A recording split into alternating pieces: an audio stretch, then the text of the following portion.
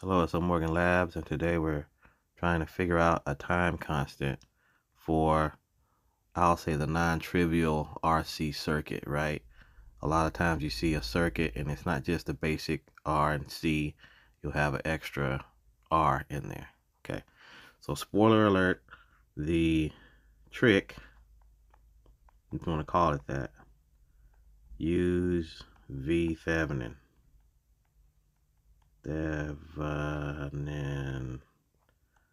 R Thevenin equivalent circuits.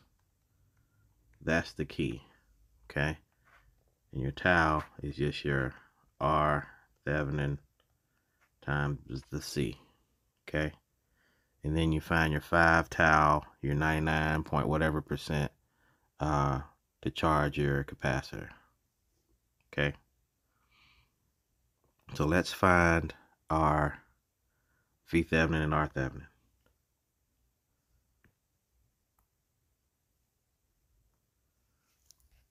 So to do that, we have a voltage source.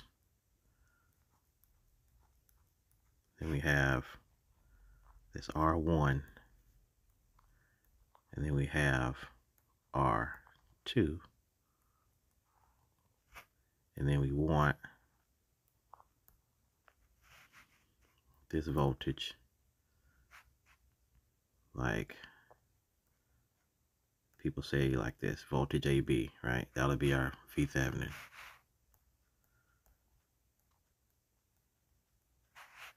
That's just voltage across R2, which is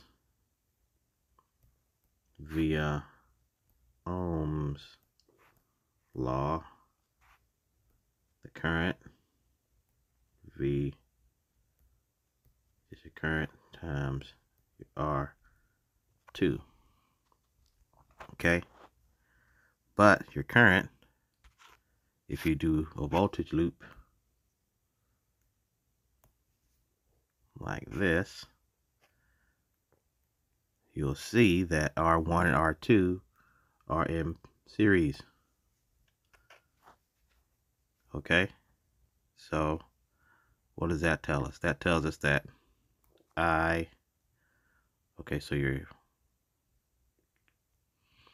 so your voltage source equals IR1 plus IR2.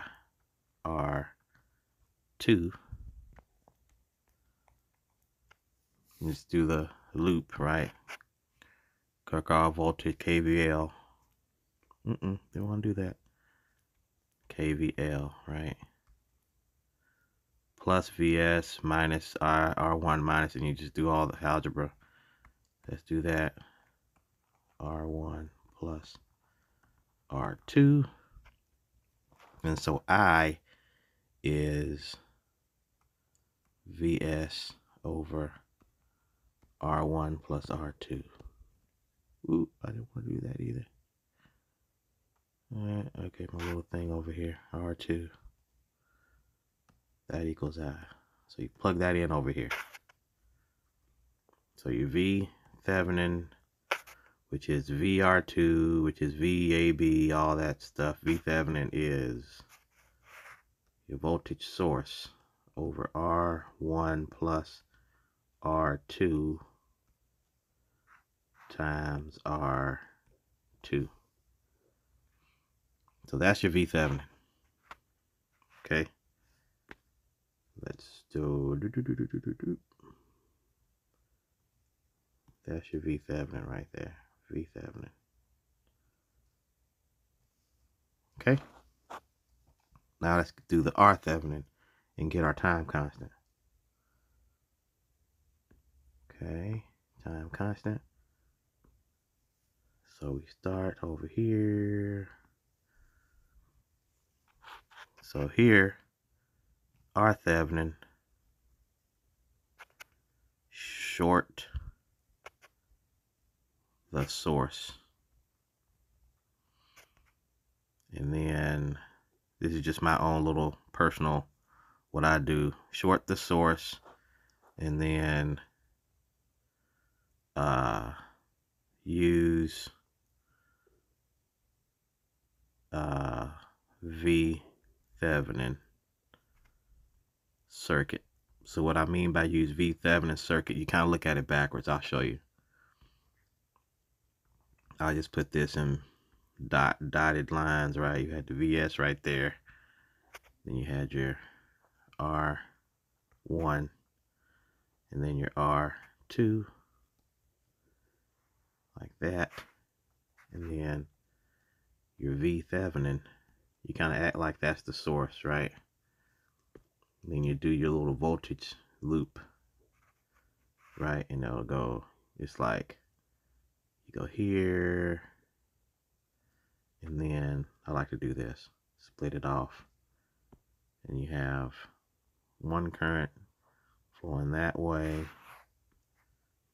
then you have another current branching off that way, and then they kind of come together, and you come back out. See that? So that just means they're in parallel, okay? If you look at it, is the V Thevenin kind of circuit. R1 and R2 are being parallel when you look at it that way. So that's how you figure out your R Thevenin. Go back. So R1, R2, parallel. So you go 1 over, it's 1 over the sum of the 1 overs.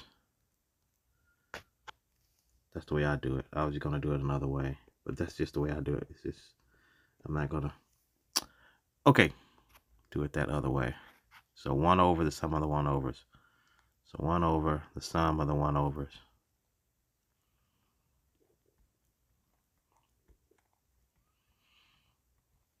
Okay, and that's 1 over R2 plus R1 over R1, R2, and then 1 over the sum of the 1 overs is R1, R2 over I'll just reorder, R1 plus R2, okay?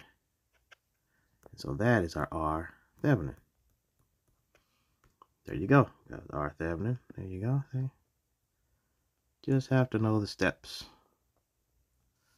That's your R Thevenin. So the time constant is what? RC. So here we go. Time constant. Let me see if I have the right color here. Nope. Okay, time constant. Time constant is tau is R. C is R Thevenin C. Okay. So our time constant would be whatever the R Thevenin. Wait, let me do back up. I'll say R Thevenin is, what did we say? We said R1, R2 over R1 plus R2. R2D2, R1, R2, R1 plus R2 times your C. They're getting ahead of myself. That's that. And so our time constant is R1, R2 over R1 plus R2 times your C. That's your time constant. Okay. Now, let's plug in. Wait. We're not done. Almost there. And then 5 tau would be 5 R1, R2 over R1 plus R2 times C. And that's the time it takes to charge your capacitor in this circuit. And now we just have to plug in numbers for our circuit here. Okay. So you're done. So you can turn off the video. You're done for now. But if you want to keep going, let's keep going and plug in some numbers and then use Everycircuit to kind of figure out and kind of test what we've figured out, right? Okay, here we are. So let's do this. Let's go 1 volt is our source. And we have 4 ohms for R1. We have 1 ohm for R2. And then our capacitor, I'm going to say 20 millifarads. It's usually microfarads, right? But for the simulation, I don't want to make it too fast, so it's millifarads. Okay, so our RC for this case would be what? R Thevenin C. We already figured it out, right? We said R1. Let me go over here and look. R1, R2. Okay. R1, R2, R1 plus R2 times 20, and milli is times 10 to the minus 3. Right, micro is 10 to the minus 6. Okay, there you go. That's tau. And then 5 tau would be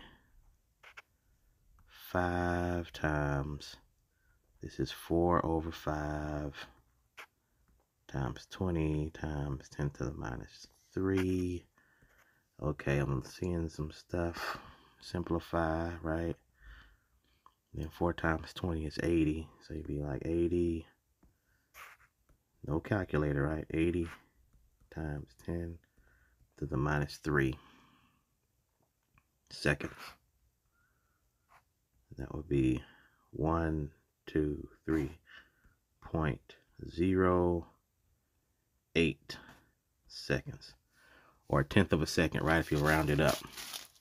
That's how long it should take to charge this capacitor in this, I'll say, non-trivial case. Now, last part of it, let's go to Everycircuit and see if Everycircuit gives us the same number. Okay, let me do this first. Let me finish up the tau, right? The tau would be 4/5. That would be 20/5 is 4. That's be 16 times 10 to the minus 3 seconds. It's a time constant, right? Is that right? 4, 5, 20/5 is 4. 4 times 4 is 16. 16 times 10. Okay, yeah. And that's your answer. Let's go to Everycircuit and see if we get like 1/10 of a second. Wait a minute. We got to figure out, okay, what's still going to be like the voltage. The voltage in the end would just be our steady state voltage, okay? So V final is your steady state. That's your voltage across there, which would be, okay, it would be, we say 4/5, so that's 1/5. I'm just doing a lot of, okay, it's 1 V/5. That'll be your current. Okay, I'm just doing this on the fly. Okay, so the current, like that, that's 5. 1/5. That's amps. Okay, so you have 1/5, 1/5. So your voltage right here would be 1/5. So it would be, okay, 1/5 is what? 2/10. multiply 2 over 2, 2/10, 0.2 volts. Okay, so that's your, just use Ohm's law and KVL for the steady state, right? Steady state, this goes to 0. And you just kind of just solve for this little circuit right there. Okay, that's all I did. So it should be 0.2. Now let's go to every circuit. 0.2 volts. Okay, so we got to time it because every circuit doesn't have like a little stopwatch. So I'm just going to time it with an external watch. You can't see it. Okay, so let's do this. All right, so we got our target is 0.08 seconds, or a tenth of a second. So let's go over here, let that out. All right, so go here.